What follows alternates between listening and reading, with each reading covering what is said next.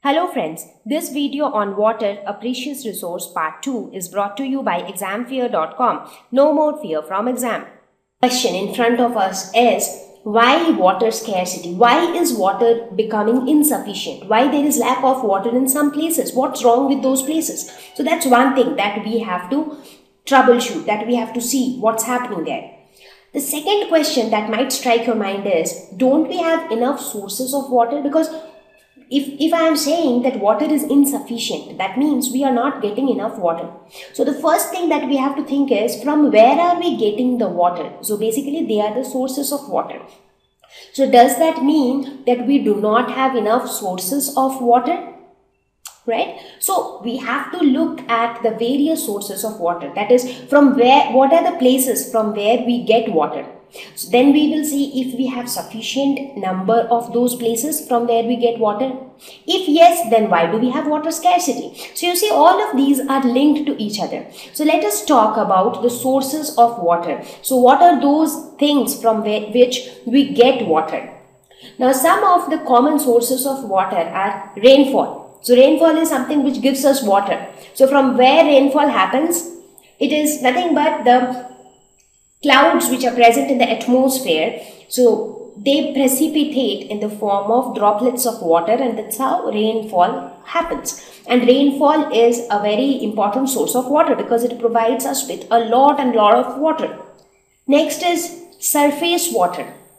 Now, there are a lot of water bodies which are located on the surface of the earth. For example, ponds, lakes, rivers, oceans. So these are all water bodies. So it is just that ponds are small water bodies, oceans are very big, rivers are smaller than oceans, but yes, bigger than ponds. So that means they might vary from each other in their size, in their look, and in their behavior, but all of them contain water. So all of these act as water reservoirs. Reservoirs means storage. So they act as vessels which store water. So they are kind of water reservoirs, and they are all present on the surface of the earth. Therefore, they all together form the surface water.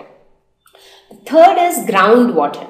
Now, even below the ground, we have a lot of water. How do we know that? How can I be so sure about that? Because, okay, when I talk about rivers or ponds, you might say that, okay, yes, we have seen rivers and ponds and they contain water.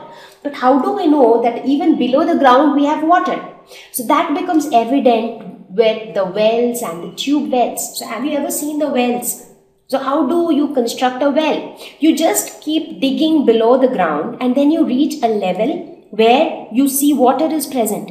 So as you dig deep inside the earth, you see that water is present.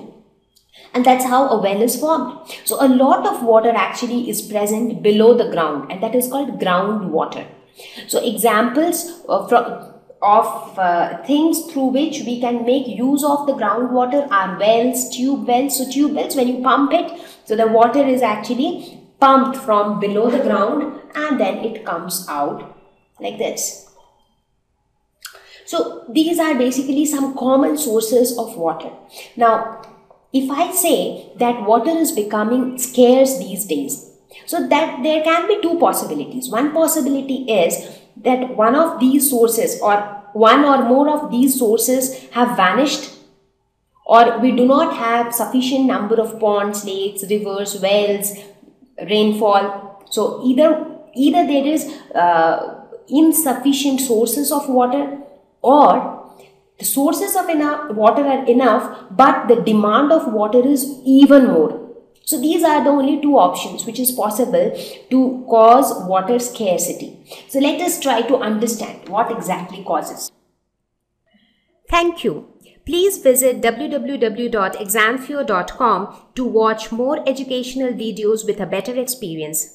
Please do not forget to like and subscribe to our YouTube channel for latest updates. Thank you once again.